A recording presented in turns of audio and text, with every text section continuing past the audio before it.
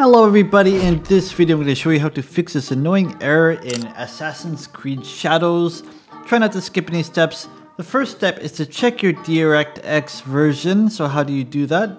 Press Windows R or just type in the search bar thing here. Type run. And then you type DX12, press enter. And here, if you scroll down, you can see the DirectX version right here at the bottom, if you can see it. If you don't have DirectX 12, you need to go and download it. So how do you do that? I'm going to put the URL in the video description below, but it will bring you to this website here. And all you do is you press the language and then you press the download button, then you install it and see if that fixes your problem. After you've done that, you want to turn off overlays in Steam to see if that might fix the issue. How do you do that? So open Steam.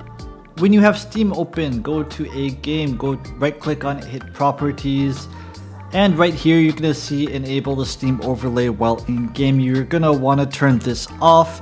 And by the way, while you're here, a temporary fix might be to add -DX11 into launch options. This will force the game to launch in DirectX 11, and this should get around the issue. If you're still having the issue, of course, I would recommend you download the newest drivers. Go to NVIDIA app if you do not have it, download it, and then go to drivers, and then download the newest driver and install it. And if nothing else works, then just uninstall and reinstall the game. And after you've done that, well, reinstall DirectX 12 to see if that fixes the issue. If this video helped you, leave the video a like and please subscribe. I really appreciate it. Have a nice day.